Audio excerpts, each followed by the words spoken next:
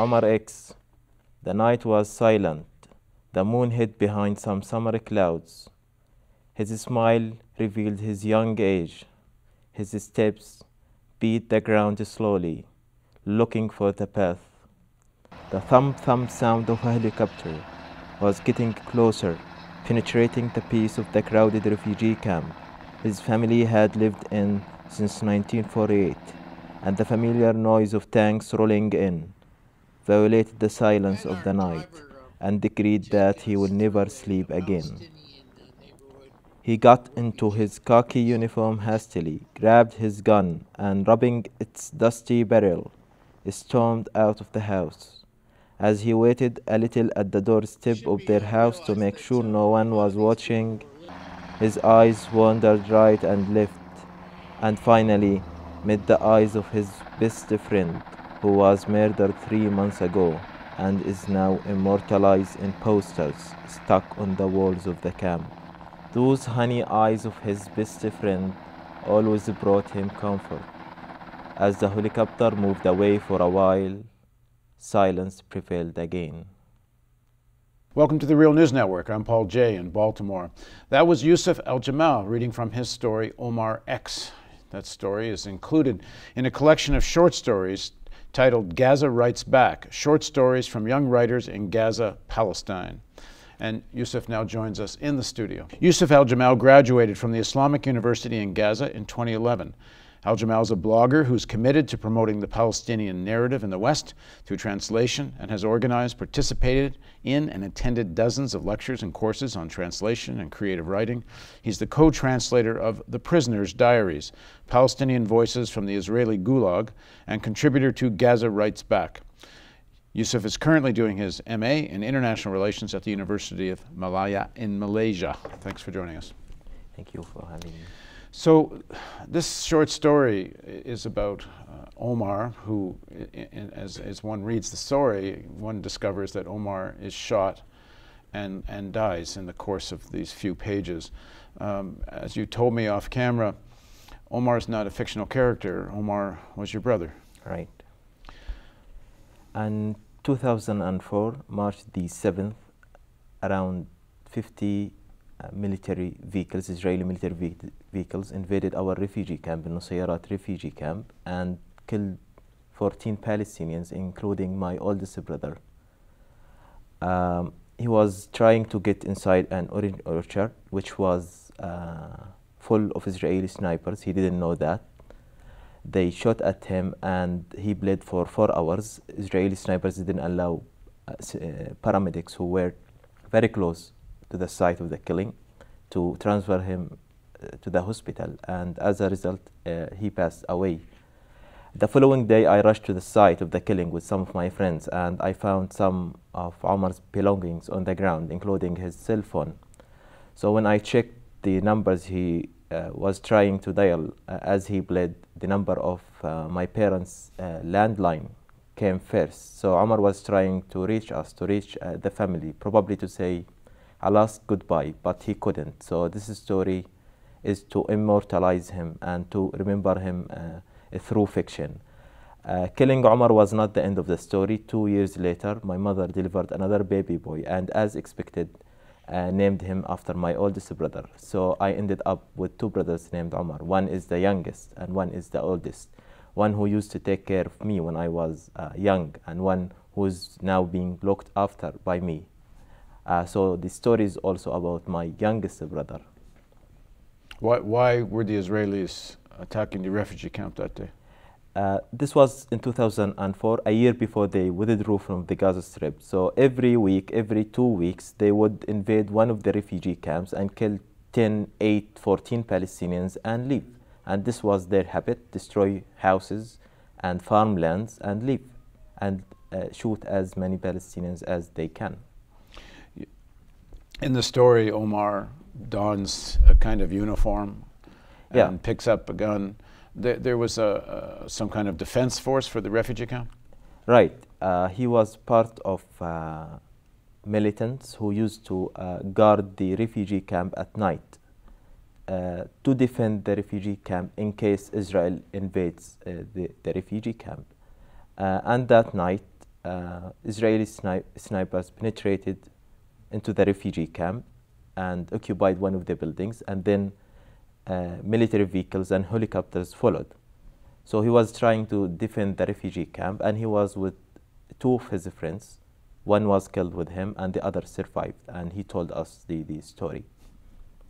So this is during the occupation of Gaza. You grew up under that occupation? Right. I was born in 1989 in the Gaza Strip, and I have spent my entire life in Nusayrat refugee camp, and I left Gaza 6 months ago for my education. How many people lived in the camp? Or do? The camp is home for 85,000 Palestinians, 9 square kilometers, inhabited by 85,000 Palestinians. The refugee camp is very crowded.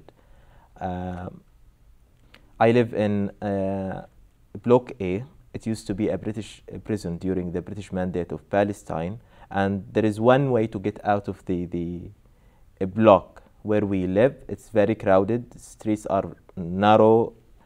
Electricity goes off sometimes 10, 12 hours a day. 90% of Gaza water is unfit for human consumption. For a long time, especially after 2007 when the siege was imposed, people depended on tunnels, smuggling food into the Gaza Strip, because Israel would close most of the crossings connecting Gaza with present-day Israel.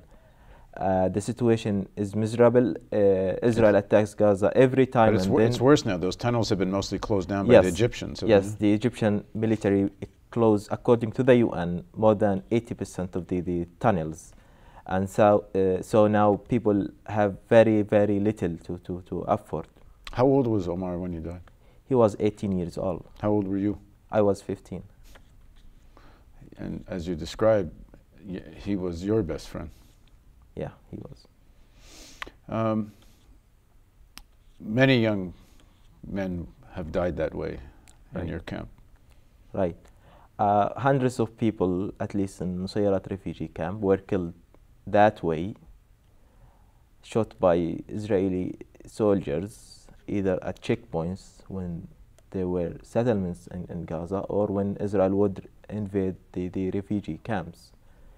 But also many other people, thousands of people, civilians, also died by Israeli airstrikes, and others were prevented from seeking medical attention by Israel, and they were denied permits and passed away as a result.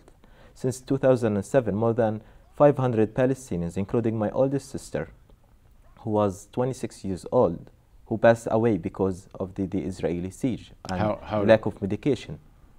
What happened? She was trying to get to find care? Right.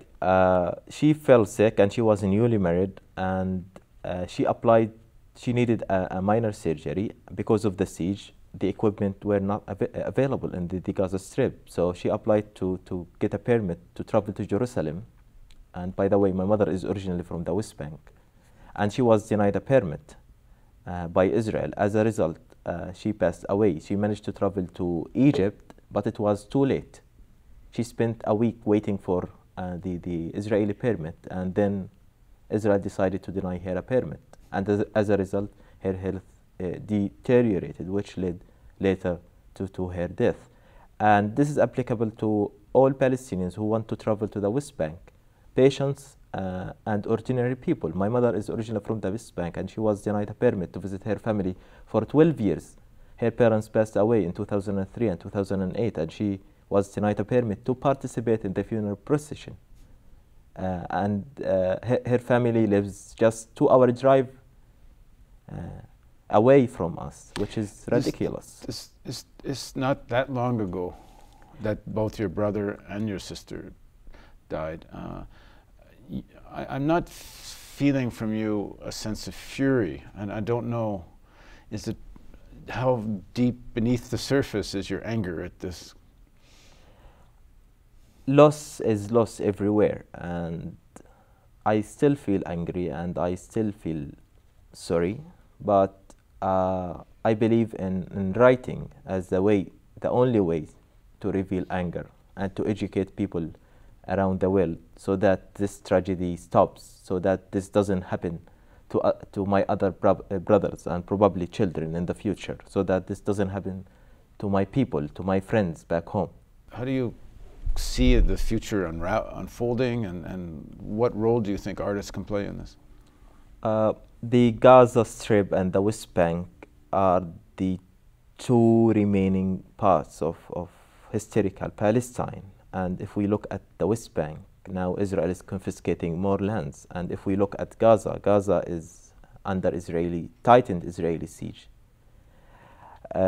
Israel is going on with its settlement construction in the West Bank.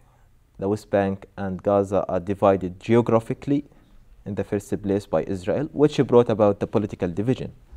I think the only way out is to impose a comprehensive boycott, divestment, and sanctions against Israel as an occupying power, to force it to end its siege and military occupation and allow Palestinian refugees to go back to their homes. I don't think that the two-state solution is applicable now, given the facts on the grounds, the wall in the West Bank, the almost 500 checkpoints, 500,000 of settlers, and increasing land theft and natural resources by Israel. This is impossible. The two-state solution is dead, and the only way out is one-state solution imposed by the international community. That is a long and difficult, torturous path, in the sense that the international community, and I put quotation marks around that, is the United States and its allies primarily, and right now they don't seem inclined to do anything to push Israel in any direction. This is very true. This happened in South Africa, and the United States and Israel supported the apartheid regime until the very end. And this is even more strategic for the U.S. interest. That's right. It's keeping in mind that the U.S. interest in the Middle East and Israel being the closest U.S. ally in the Middle East. But I think if this has to come, it will come from the grassroots level. I've been in the West Bank, I've been in Ramallah, and I was in Israel a couple of years ago. And one thing that struck me, and I'd been in Israel maybe 10 years or so before that, the right shift in public opinion in Israel, the overt level of racism in the discourse, just in day-to-day way. You could hear people say things against Palestinians that you wouldn't even hear in the American South now about African Americans, the level of overt racism. But there's a section of Israeli public opinion that, it seems to me, may not have to be so consolidated in such a right-wing position.